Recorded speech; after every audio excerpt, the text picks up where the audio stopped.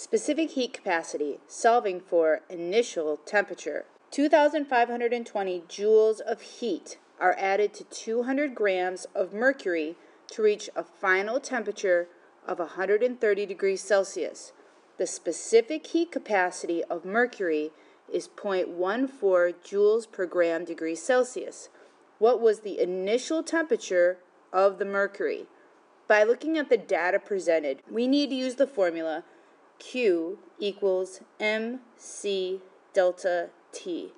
The thing that we need to realize here is that the delta T can be broken down even further, and delta T can be represented as temperature final minus temperature initial.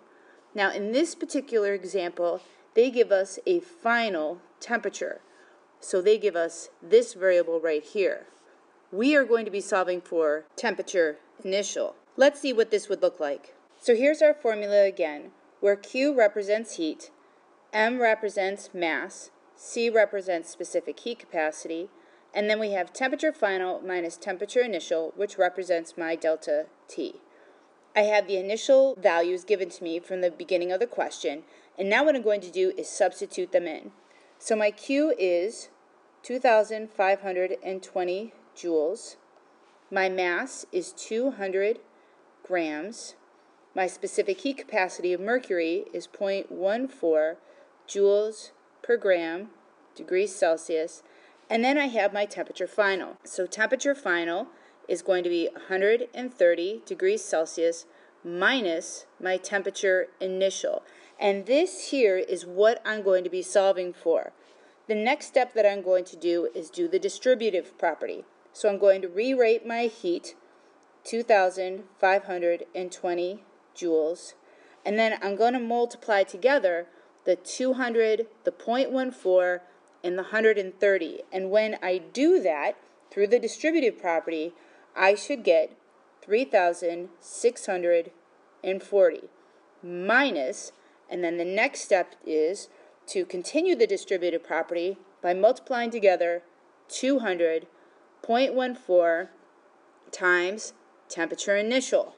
When I write that into my formula, it's going to be 28 Ti. And think of that Ti as your X. That is what you're solving for. The next step is going to be to move the 3,640 over to the other side. So minus 3,640 to both sides, minus 3,640 joules. And when I do that and I take the difference of it, if I do my math correctly, I'll get negative 1,120 equals negative 28 temperature initial.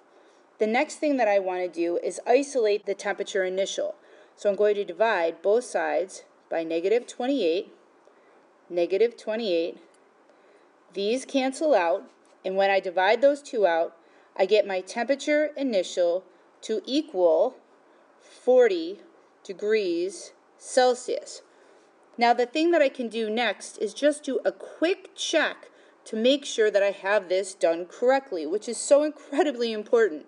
So I'm going to do 2,520 equals 200 times 0.14, and then take the difference between 130 minus 40. And 130 minus 40 gives me 90. And when I multiply together 200, 0.14, and 90, I find that my 2,520 here equals my 2,520 here. That checks, and I know that my final answer of temperature initial of 40 degrees is correct. And that is how you find initial temperature using Q equals mc delta T.